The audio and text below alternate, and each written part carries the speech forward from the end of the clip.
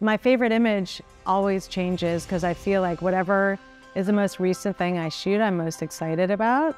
And then I kind of toss that aside and I'm ready for the next best thing. My name is Maren Caruso. We're in San Francisco. I'm a native, born and raised in the city. I'm a freelance photographer. I've been into photography since high school, really. My interest in photography began with just telling stories mainly about people.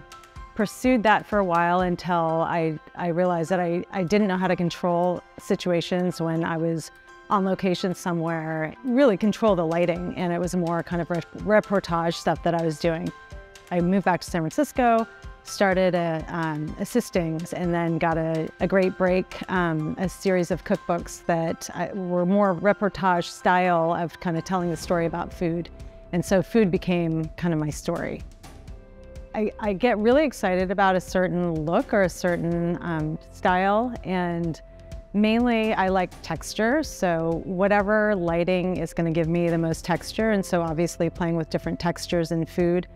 There's a lot of different lighting styles that I like to use. If it's a glossy, liquidy substance, I might use a broader source to catch a highlight, just really depending on texture. So I like to bring out texture really in anything, but because I shoot a lot of food, there's a lot of different textures that I work with. I'm compelled to tell stories through my photography, and in the studio I tell my own stories or stories of clients that come in and wondering, what their story is, what they're trying to communicate. When I have downtime and I do my own projects, they're very kind of community city based. I've been doing a lot of volunteer work with nonprofits in the city. I'm very committed to, making some sort of difference, giving clients a way to communicate their mission and then be able to help them fundraise that way.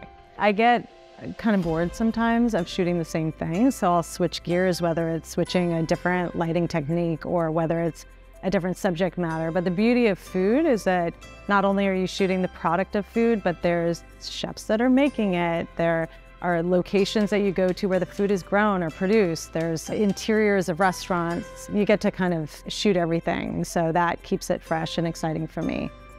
One of the perks of shooting food is the leftovers sometimes. In ice cream shoots, you always need a ton of product. Those big ice cream shoots where we have gallons and gallons of ice cream that you essentially saw the gallon open and you only get a couple scoops per gallon. And so you need lots of scoops when shooting the hero shot.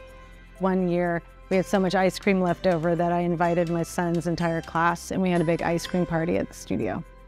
When I got this space, I moved from my studio in Oakland and I wanted a very specific type of space. It was a raw space when I got it. I needed a pro kitchen with every element needed for stylists to be able to cook whatever they need to cook, produce, and be visible to the studio set. Oftentimes, it's a dance, and so to have that visibility in the space, we created that here. Also having space to store some props in the next room over there and to have the option of natural light is really nice to have here as well, even though I end up lighting everything usually. I think shortly after I moved into the studio, I kind of wanted to revamp and just only have the best of the best to access here at the studio. And so I heard that Broncolor gave you a lot of flexibility.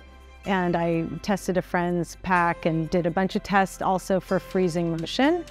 With liquids, I wanted that control as well. It was an obvious pick. I think just the control of Broncolor, it can't be beat. Shooting smaller products and just getting in close and really shaping the texture and having that control, being able to bring in these little pico lights, super tight and close and only directed at specific little spots. There's nothing quite like it. I try to do as much in camera as possible and leave as little to retouching. So control of power is key. The most used feature that I appreciate the most is being able to dial the packs down tenths of stops. And for me, that control is key to getting what I need as quickly as possible. To be brutally honest, do not try to make a career as a photographer unless you are 100% committed to photography as a medium, as a passion. It's a ton of work, but it's a ton of fun, and you have to have that bug in you as part of your DNA.